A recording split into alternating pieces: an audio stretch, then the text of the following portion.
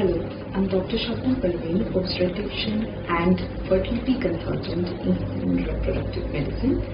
On the occasion of World Prematurity Awareness Month, let me share with you some information about prematurity and its complications and how we can tackle the situation. Now, why are we talking about prematurity this much? Because prematurity right now in India is very common. 1 out of 10 births are preterm, and preterm babies are associated with a number of complications. So what is preterm birth? Any baby who is born before 37 weeks of pregnancy is known as preterm, and those which are born before 34 weeks of pregnancy are known as early preterm. Between 34 to 37 they are known as late preterm. Now, earlier the delivery, the more the chances of complications. Now, what are the complications which may arise due to prematurity? First of all, there may be breathing difficulty due to lung immaturity, feeding difficulty, increased chances of jaundice.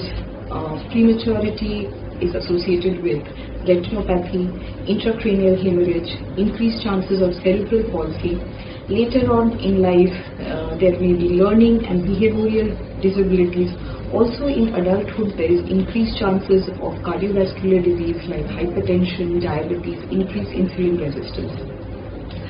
So what do we do about it? First of all, any pregnancy may experience preterm labor or pre-labor rupture of membranes. So first we need to know the risk factors. There are some risk factors in which the chances of preterm labor is more. Like for example, in patients who have experienced previous preterm labor, or traumatic vaginal delivery previously, or instrumentation of the cervix. In the present pregnancy, if serial ultrasounds show a shortening of cervix, or there is a dilatation of cervix seen in the ultrasound, then these are the predictors of preterm labor. In such cases, we usually give a prophylaxis of any form of progesterone or a prophylactic cerclage, which is basically tying of the cervix. Now, there are certain maternal complications which may also give rise to preterm labor, like hypertension, diabetes, twin pregnancy, simple things like urinary tract infection, vaginal infections, lifestyle changes, extremes of weight, extremes of age. All of this are associated with preterm labor. Now, how to tackle this situation? First of all, if there is a pre-labor rupture of membranes, we should definitely give an antibiotic prophylaxis.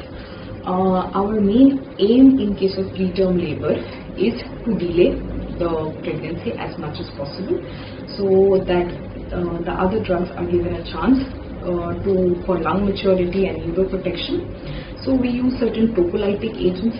Secondly, we can also, for the lung maturity, we give the mother corticosteroid injections.